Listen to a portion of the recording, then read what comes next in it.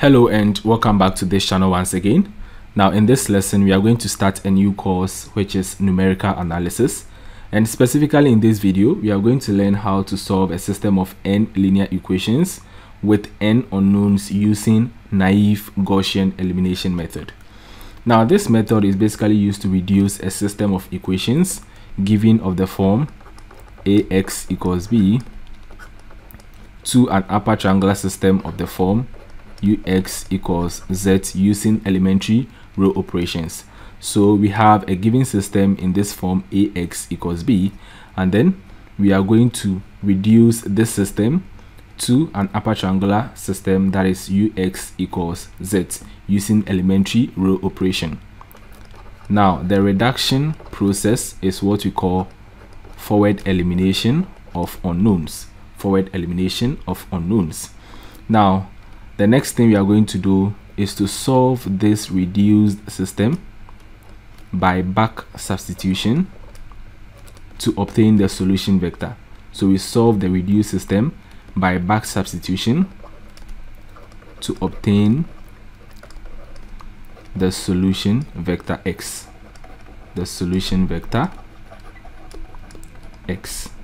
So basically these are the two main steps in solving a system of equation using naive Gaussian elimination. So the first step, talking about the steps, the first is forward elimination of unknowns, or better still, forward elimination, and then the second is back substitution.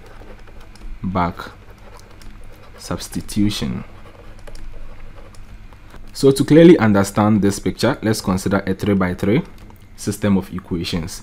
So that is given by, let's say, a11x1 plus a12x2 plus a13x3 equals b1. We have a21x1 plus a22x2 plus a23x3 equals b2, and then a31x1 plus a32x2 plus a33x3 equals b3. Now to solve this system using naive Gaussian elimination method, the first thing that comes to mind is to represent this system in an augmented matrix or in an augmented form. So basically we are going to write down the coefficients of x1, x2, and then x3 in order. So you are going to have the elements a11, a12, a13, and then you have a21, a22, a23, and then a31, a32, a33, and then you have a vertical bar here, and then you write the constants on the right hand side of the three equations. So you have b1, b2, b3. Now notice that column 1 corresponds to x1, column 2 x2, column 3 x3, but then we are not going to write these variables. So as said earlier, the first thing that comes to mind is to represent the given system in an augmented form. Now considering the two steps involved in solving this system of equations, the first is to do what we call forward elimination. Now forward elimination means that we want to reduce the given system in this form, we want to reduce this to an upper triangular system. So we perform forward elimination, that is our first step. So we perform forward elimination, and then we are going to have the reduced system to be like this. So we have u11, u12, u13, we have 0, u22, u23, and then 0, 0, u33. We have the vertical bar, and then we have, according to the expression, we have z1, z2, z3. So this is the upper triangular matrix we are talking about, the results after doing forward elimination. Now The second thing to do is back substitution. So we are going to solve this reduced system by back substitution to obtain the values of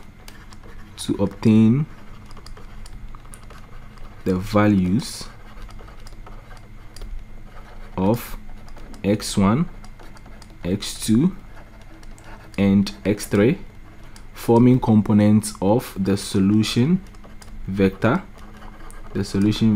x, which is given by a column matrix x1, x2, x3. So basically, this is the solution process to solving a system of n linear equations with n unknowns using naive Gaussian elimination method. The initial step is to represent the given system in an augmented matrix. Then you do forward elimination. You reduce the given system into an upper triangular system, and then you do back substitution to obtain the values x1, x2 and x3, hence the solution vector. Now we are going to consider a few examples. Notice that we are going to start from the simplest of examples and then we move on to more complex ones. Now let's take the examples one after the other. In this example, we are going to use naive Gaussian elimination to solve the system of equations given here. So let's try this example together. So as we learned from the previous section, the initial thing to do, or what first comes to mind, is to represent this system of equations in the augmented form. So we basically write the coefficients of x1, x2 and then x3 in order. We have 2, 1, 3, -1, 4, 5, 2, 4, -2. We have the vertical bar, and then we have -1, 3, 1. So after representing this system of equations in the augmented form, the first thing we need to do is to do what we call forward elimination, and then we do back substitution to obtain the solution vector. Now the forward elimination ensures that these three values go to 0. It ensures that these three values go to 0. Now we also need to understand that the forward elimination process is a 2-in-1 step. That is, for the first step, we make these two values go to 0, and then for the second step, we make this value go to 0. Now let's start off with the first step of the forward elimination process, and then we move on to the second step. So for the first step, we are going to consider row 1 as the pivot row, and then we consider the first element of row 1, which is 2, as the pivot element. Now in that case, we want to make the elements below 2 to become 0. We want to make the elements below 2 go to 0. So these two elements must go to 0. So that is when we want to focus on the first part of the forward elimination process. So in doing so, we are going to consider row 1 and then row 2, and then we perform elementary row operations on row 2. And what is the operation? The operation is, since we want to make -1 go to 0, we multiply -1 by 2, and that becomes -2, and then we add that to 2, and thus you have a 0. Therefore, what this primarily means is that we are going to multiply row 2 by 2. So we have row 2 by 2, and then we add that to row 1. So this is the operation we are going to perform on row 2. Now if we do that, this value goes to 0. Again, to make this value go to 0, we have row 1 to be the pivot row, and so we compare row 1 and then row 3. Now we perform the elementary row operation on row 3, and the operation is, because these two values are already the same, we basically subtract row 3 from row 1. So that becomes row 1 minus row 3. So we are going to produce a new augmented matrix or system, and then for the first row it remains unchanged. So we have 2, 1, 3, and then -1. For row 2, we multiply, so we are going to do column by column. So we multiply 2 by the first value of row 2, that is -1. So 2 times -1, that is -2, and then plus 2, that becomes 0. We move on to the second column. We have 2 times 4, which is 8, and then plus 1, that becomes 9. Third column, we have 2 times 5, which is 10, plus 3, that is 13. We move on to the next column. We have 2 times 3, that is 6. -1 plus 6, we have +5. Now let's move on to row 3. So for row 3, we have the operation to be R1 minus R3. So we have 2 minus 2, that is 0. We have 1 minus 4, that is -3. We have 3 minus 2, that is 3 plus 2, we have 5. And then we have -1 minus 1, that is -2. So this is the result after doing the first step of the forward elimination process. We've succeeded in making these two values go to 0. Now, to make this value also go to 0, that is the second step of the forward elimination step or the process. So we are going to consider row 2 as the pivot row, and then we consider 9 as the pivot element, which means that this value must go to 0.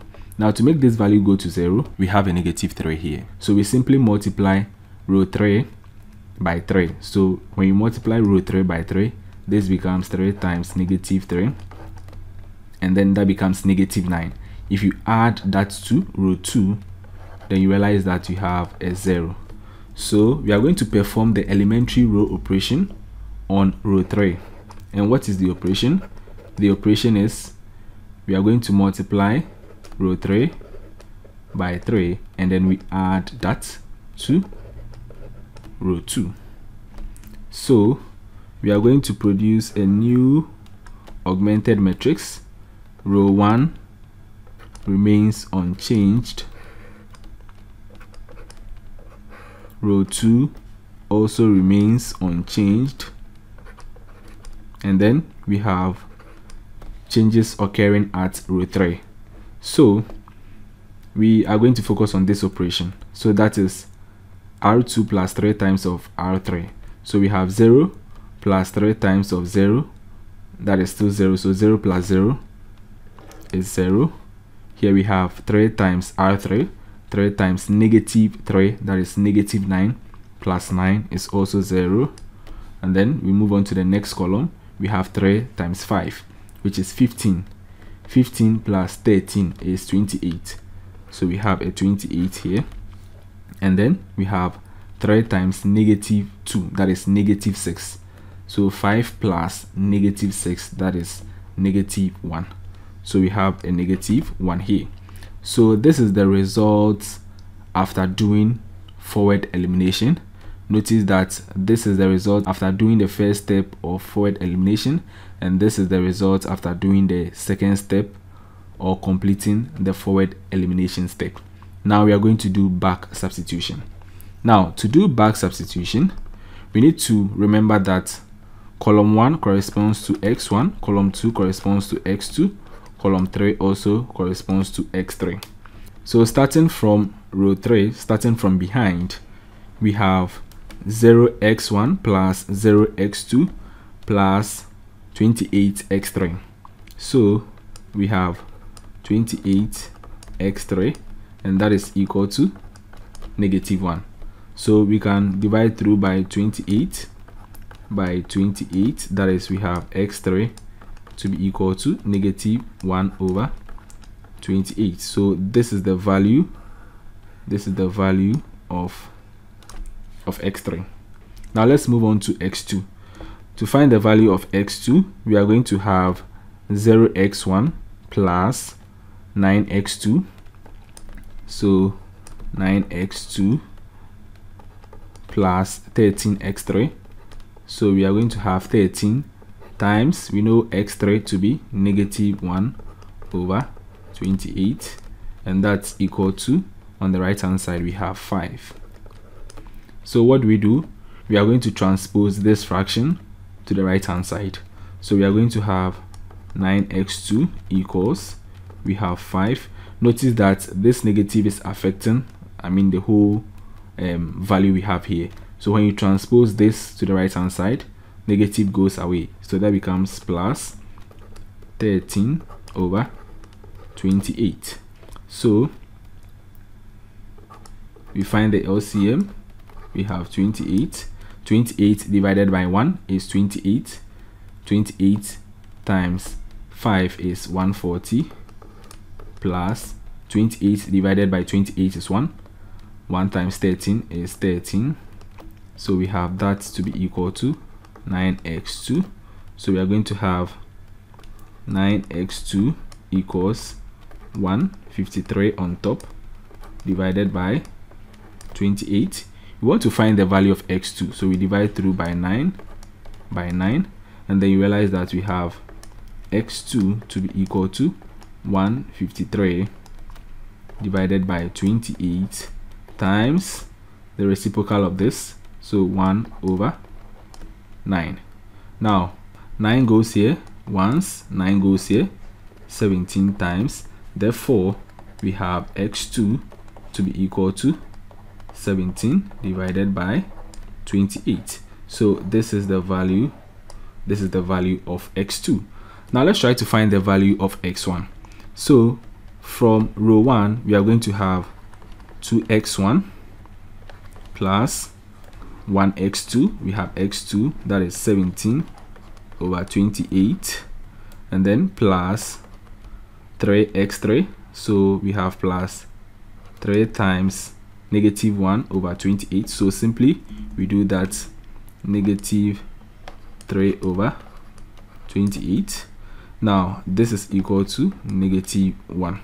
So we are going to have 2x1 plus, because we have the same denominator, we are basically going to evaluate the numerator. So 17 minus 3, that is 14. So 14 over 28. Now 14 goes here once, it goes here 2 times. So that becomes plus 1 over 2. Simply 1 over 2. So 1 over 2 equals negative 1. So this becomes, we have 2x1, that is equal to, we transpose this to the right hand side, that becomes negative 3 over 2. We divide through by 2, and then this becomes negative 3 over 2 times 1 over 2, and this is simply negative 3 over 4. Therefore we have x1 to be negative 3 over 4. This is the value of x1. Therefore we have the solution vector. We have the solution vector x to be equal to the column matrix. We have x1 negative 3 over 4, x2 17 over 28, x3 negative 1 over 28. So basically this is how to solve a system of equations using naive Gaussian elimination method, and this is one of the simplest of examples you may obtain in an examination. Now in the next section we are going to consider more complex ones.